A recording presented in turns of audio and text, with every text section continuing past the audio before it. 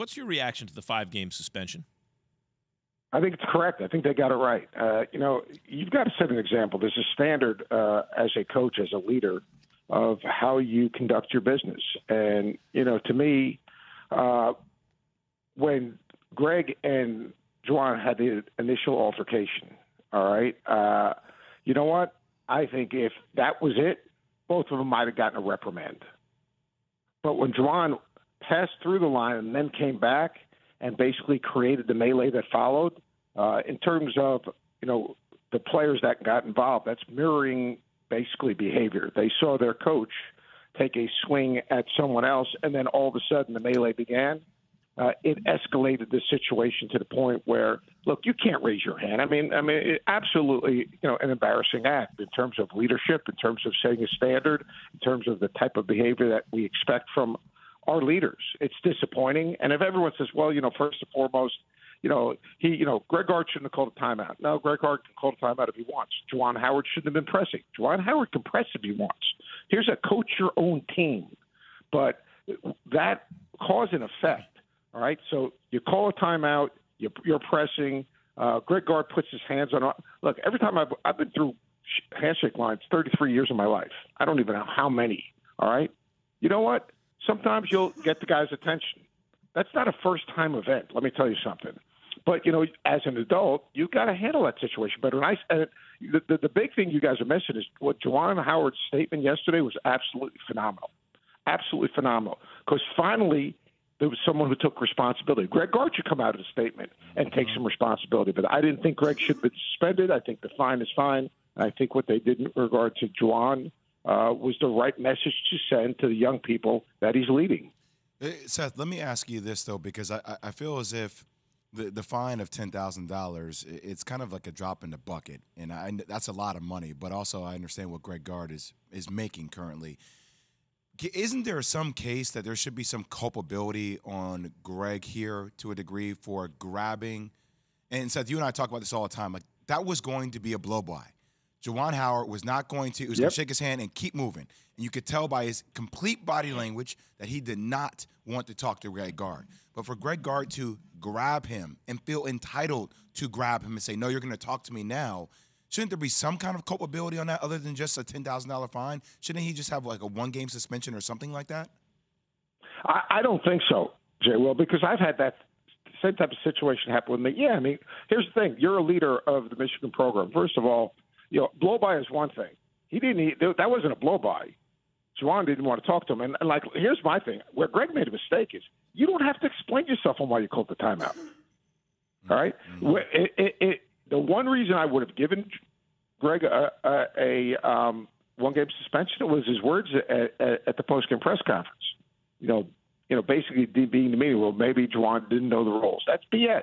That's BS. That, like to me, the way both coaches handled the post-game press conference, I'm disappointed in the SIDs or whoever their advisors are. Before you go into a press conference, when there's an altercation, right, you sit down and you think through exactly what I'm going to say.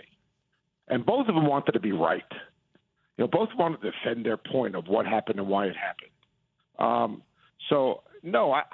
Here's my thing, Jay, and it's real simple. I don't think that Juwan Howard got suspended for anything that happened at the start of the handshake line.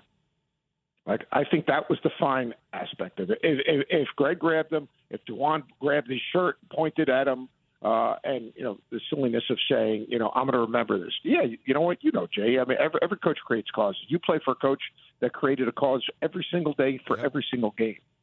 But I think both of them would have gotten a reprimand and a fine.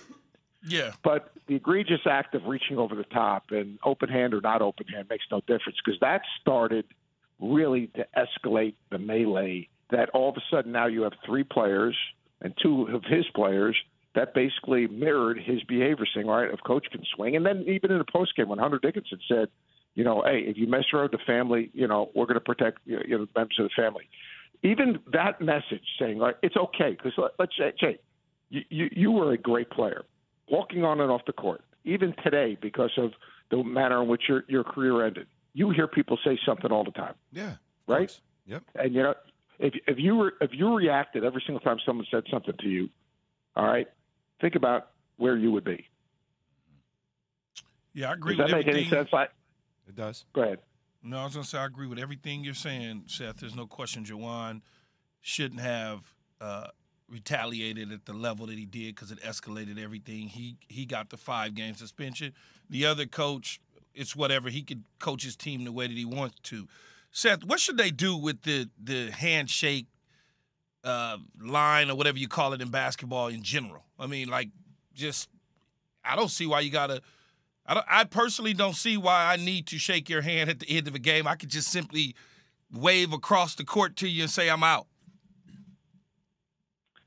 Yeah, I've given this a lot of thought. Because when I first saw it, my first reaction is, why are we doing this? And I know in football, like you guys usually, at the end of the game, you'd probably go to the guy that covered you. Is that how it works? I might see a teammate, an ex-teammate, a high school buddy Right. or something, and maybe. I would probably say, Right. out of all the games that I played in, I would say 50% of the time, I went straight to the locker room. I ain't got nothing to talk to you about. I'll see you by the buses. Yeah. I think here's the thing. I mean, if we can't have enough decorum at the end of a game to cross over and shake your opponent's hand and say whatever you want to say. Because here's the deal. What is sport about? Well, sport is about teaching you life's lessons.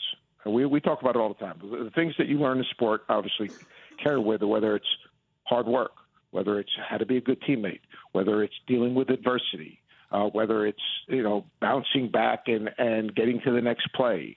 Well, you know what? You're telling me at the end of a competition, and we see it in the Stanley Cup, we see it in other things, that you can't have enough decorum to be able to shake someone's hands and say, hey, if you win, good luck. If not, hey, we'll see you down the line. You're like.